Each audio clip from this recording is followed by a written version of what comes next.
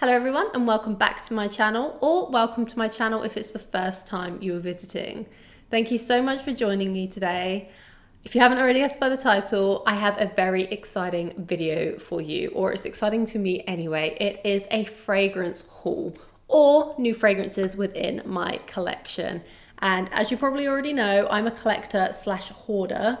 So that is my excuse for having so many new fragrances coming to my collection. But if you do want to see the fragrances that I have hauled recently, then please do keep on watching. The first fragrance that I want to talk to you about is one that I am so excited to finally have in my collection. I have been lusting after this one for quite some time, and I took myself over to Selfridges.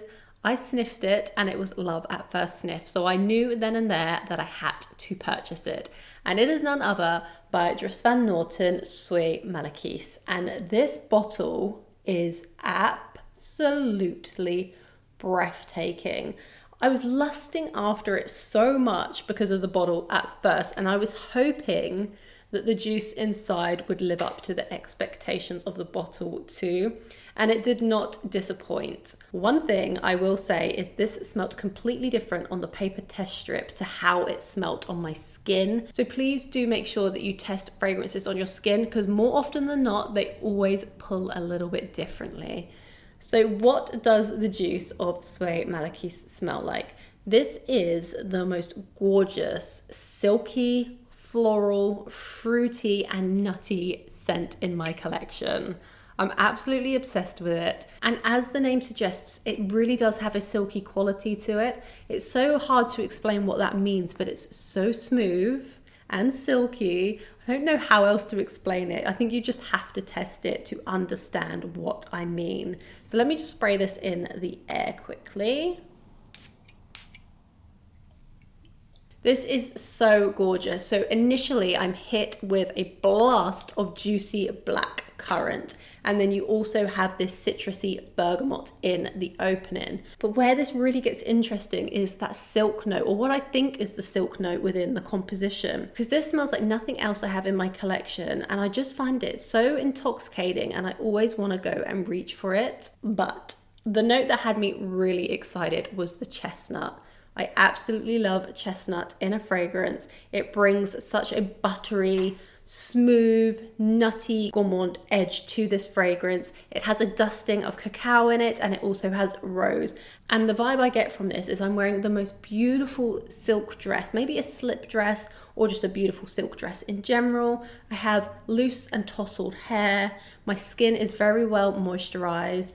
The sun is shining and I'm walking through the most beautiful floral gardens. Now, I wouldn't say Soie Malaquais is a floral fragrance. To me, I mostly pick out that blackcurrant. It's juicy but not too tart. And then you get this nice kind of silky, slightly nutty, slightly creamy vibe to it in the base.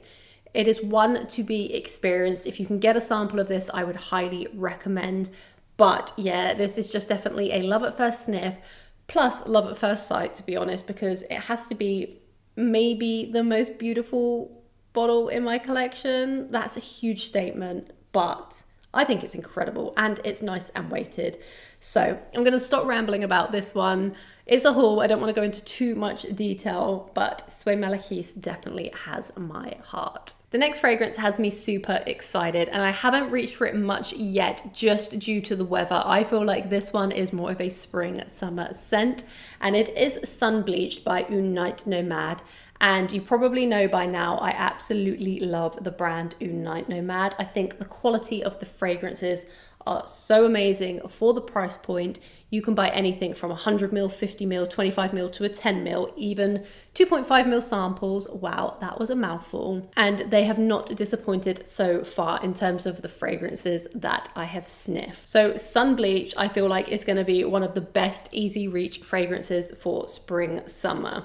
The name kind of sums it up, but what I get from this is a beautiful kind of musky, ambrette, clean but salty fragrance with a citrus burst. And the bergamot in the opening makes this a very fresh fragrance. And I'm normally not drawn to those type of fresh scents. If you think about like Dolce & Gabbana Light Blue, that's what I would class as a fresh scent. But this does definitely go in a different direction. It has white florals, it has ambrette, it has vanilla, it has a linen note, it has my trusty favorite of cardamom, and then it has like sandalwood and musks in the base. And I really do pick out a salty vibe from this. I'm not sure quite why and where that comes from.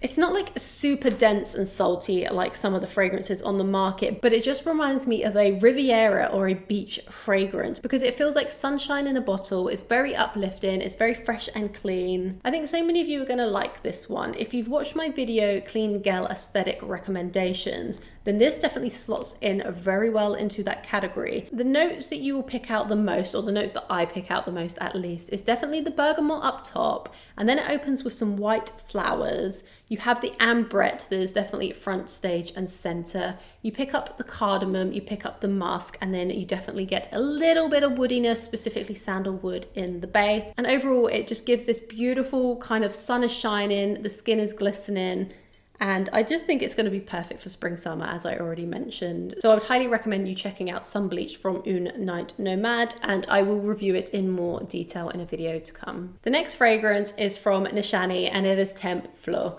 And I can imagine so many of you really enjoying this one. It is definitely a dominant orange blossom fragrance, and it also has jasmine, citruses up top, and it's a potent fragrance. And if you love the DNA of something like YSL Libre, I think you would absolutely love Tempfluo, but it goes in a different direction for sure. It has this beautiful praline note in there. And I would also say that it has similarities to Mugler's Alien, the old formulation. However, again, this one is stronger, at least to me anyway. It is so potent, absolutely sticks to my skin like glue. And this will definitely get the compliments because I've said this many times before, orange blossom is definitely trending right now. It's a very likable and mass appealing note, and I feel like it's very appealing to the opposite sex. At least that's my experience anyway. But Tempfluo is mostly orange blossom and jasmine. I would say the orange blossom is a little bit more prominent than the jasmine, but it's a white floral fragrance. It has some praline that cuts through and it makes this beautiful and sweet.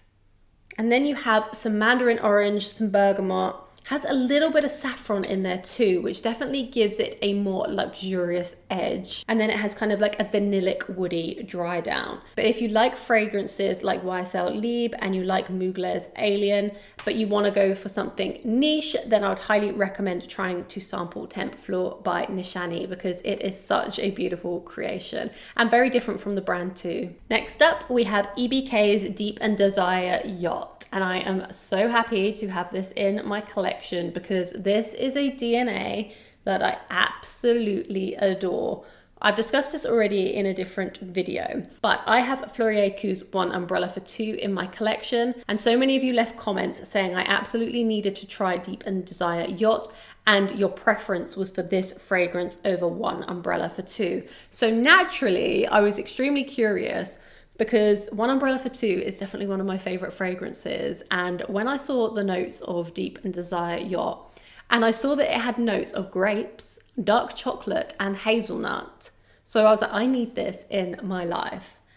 What I will say is it is at least 95% similar to One Umbrella for Two, minus that kind of green tea rice note in the opening. Whereas I think Deep and Desire Yacht is a lot more juicy and a lot more tart. This smells like the purple grape drinks that you get over in Japan. So delicious, so fruity, and I am absolutely obsessed with it. Do I need both? Yes. Do you need both? I'm not sure. It depends how much you love the scent profile. But to me, the grape note is super prominent. However, it does pull like a dark berry, so I can see why they are so similar. You could almost mistake that grape note for being more of a blackberry or a blueberry for sure. It smells like a beautiful dark berry pie that's been baking. The syrup is really gooey and you get kind of like a buttery vibe from it too. I'm not sure if I pick out the dark chocolate. It is definitely a gourmand, but I don't find it sickly. However, you really need to enjoy your sweet fragrances because, like I said, it's very syrupy. It smells like all of the kind of dark fruits slash grapes. They have been cooked down into a beautiful, dense syrup, and they are cooking in some kind of buttery, crusty pie. That is the vibe I get from it anyway. I think it's absolutely delicious and I highly recommend this one. Now, EBK is a little bit difficult to buy. You have to do it either via their website, so there's an email address, or you can contact them on one of their social media accounts. But what I'm going to do is I'm going to pop the details in the description box below to tell you the best way to get in touch with them. But yeah, I absolutely love this one. So thank you for everyone in the comments who put me onto this one because you were right, as always. Next up, we have Narciso Rodriguez for Her, and this is the EDP version. I also do love the EDT, and I wanted to pick this up because I think it's such a brilliant designer fragrance. It would be a very easy reach for me, and I think it just smells great, to be quite honest with you. For Her is really difficult to describe because I feel like it blossoms differently on everyone's skin chemistry. But for me, it's a beautiful floral musky fragrance. It's got a peach note in there too, but don't think of this as a fruity kind of peach. It's definitely a more powdered peach. It definitely smells very alluring and sexy to me, but I think that about a lot of musk fragrances in general. But what I mostly get from this is just a beautiful kind of powdered, soft floral fragrance with a little bit of peach. And then the dry down is a very light amber mixed with musk. But if you're on a hunt for a really great designer fragrance, head over to the Narciso Rodriguez counter because hopefully there will be something there to suit you. I think the quality is sublime and it has just this really cool aesthetic to it as well. But yeah, I just wanted to pick up For Her. I used to own this years ago and I was missing it within my collection. The next fragrance is by J.U.S Perfumes, and this one is Spicydelice. And I have mentioned this once already, but I did say that I would give a more detailed review and also share how I feel about it other than just a first impressions. It has cloves, it has cinnamon, it has nutmeg, it also has cardamom, it has pink pepper. So it's a very spicy fragrance. It has a zesty ginger note in here too, which is a note I just absolutely love in fragrances. I just think this is so good. I love the spicy quality to it. It could almost give me a spiced panettone vibe too, but this time it's a lot more zesty. So that ginger note 100% cuts through the spices. I love the additional note of pink pepper in here too. But then it dries down into the most beautiful amberwood and vanillic fragrance. So mix all of those beautiful spices in with that vanilla base. Oof. This one is good. To me, it is giving a similar vibe to Tom Ford Noir Extreme, which is a fragrance I absolutely love. So just a reference point for you so you can kind of understand how it smells. And please take that similarity with a pinch of salt because it's just how I perceive it and what I feel like it smells similar to. And I just really love a vanillic spicy fragrance. It's got all of the notes I love in there: nutmeg, cinnamon, cardamom, ginger, vanilla. So yeah, just a little bit of an update. I wanted to let you know that I absolutely love Spicydelice. And last, but by no means least, we have a fragrance from Widian, and this one is called Number 2. And I absolutely love the packaging. I think it's so chic and classy, but the fragrance inside is, oof. This one to me is so intoxicating. It's exactly the type of scent profile that I adore. It has plum, it has vanilla, it has musk, it has a little bit of rose. I feel like this is a very alluring fragrance. You're gonna smell absolutely beautiful in this. The plum note up top is so juicy. It's not too dense and too sticky. It's more of a juicy opening. But then when that vanilla and that musk starts to come in, it balances it out and makes it a little bit softer. So there's no tartness within it to my nose anyway.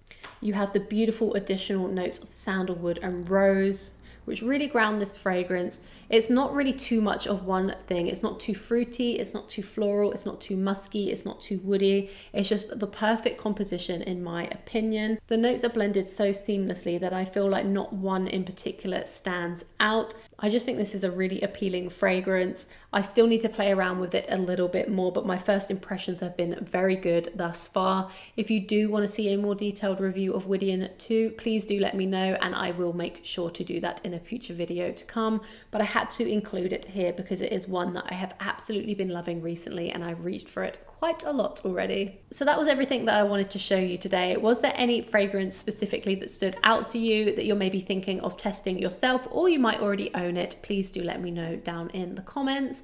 But what I want to know is, what fragrances have you hauled recently? Please do let me know down in the comments, because your recommendations are always so brilliant. I will go out of my way to research them, and I do often buy samples / sometimes blind buy also. But thank you so much for watching today. It's been a pleasure as always. I hope to see you all in a future video to come. Thank you and goodbye.